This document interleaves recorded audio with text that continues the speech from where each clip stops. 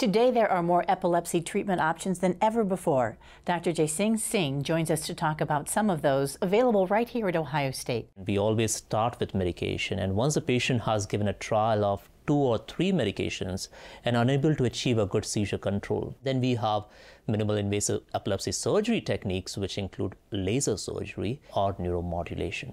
Either young age or old age is not a barrier for epilepsy surgery evaluation. We have seen some dramatic breakthroughs in our field of epilepsy over the last few years. This is a fascinating time for Ohio State. We are doing a national clinical trial primarily on studying the yield of focus ultrasound as a potential treatment option for epilepsy. It's a novel technology where we are using ultrasound or sonic waves actually to target deeper structures of the brain that is involved in a seizure generation without affecting the normal brain tissue.